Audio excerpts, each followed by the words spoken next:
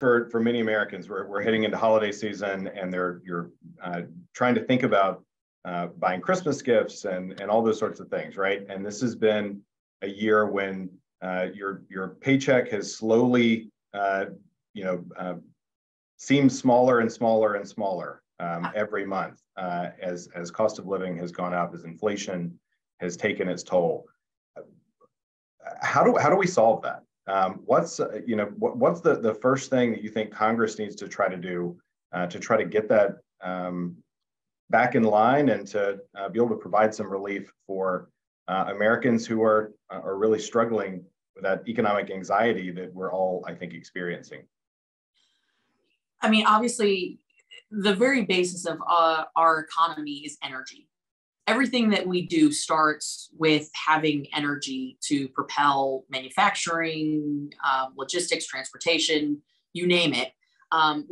Without a domestic supply that is reliable, that is a problem. If we're dependent on our adversaries, let's just be honest, across the globe for our very basic fuel supply, we're not going to be in a good place. From a national security standpoint or an economic one. So I think restarting the domestic production, expanding domestic production of our energy, there's 200 years worth of natural gas in Pennsylvania alone.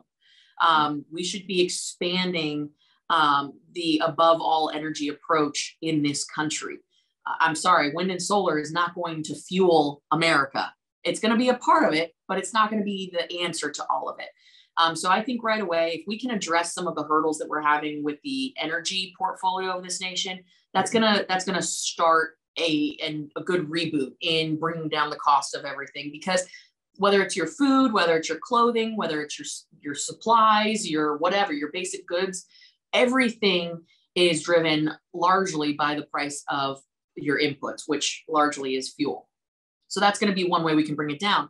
You hit on the fact that, we're heading into holiday season and people are paying more across the board. Well, yeah, this is what happens when you spend $10 trillion on BS programs. Let's just be honest.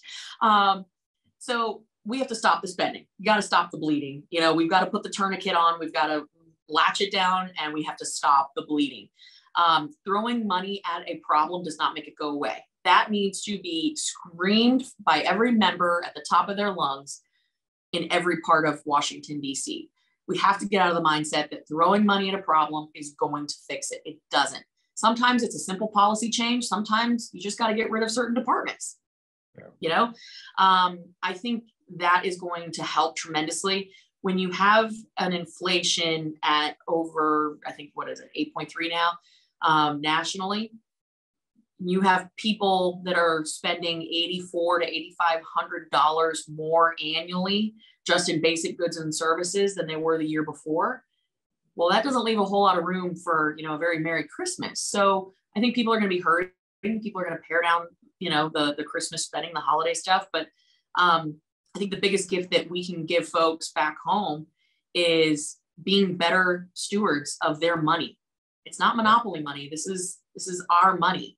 And I think that a good reminder is going to take place when the gavel switches hands in January, on January 3rd, that this is the people's money and we're here to do the people's work, not craft big congressional careers and, have these big fancy, jobs and offices. I don't think I think there's a culture shift happening here, and I'm excited for that.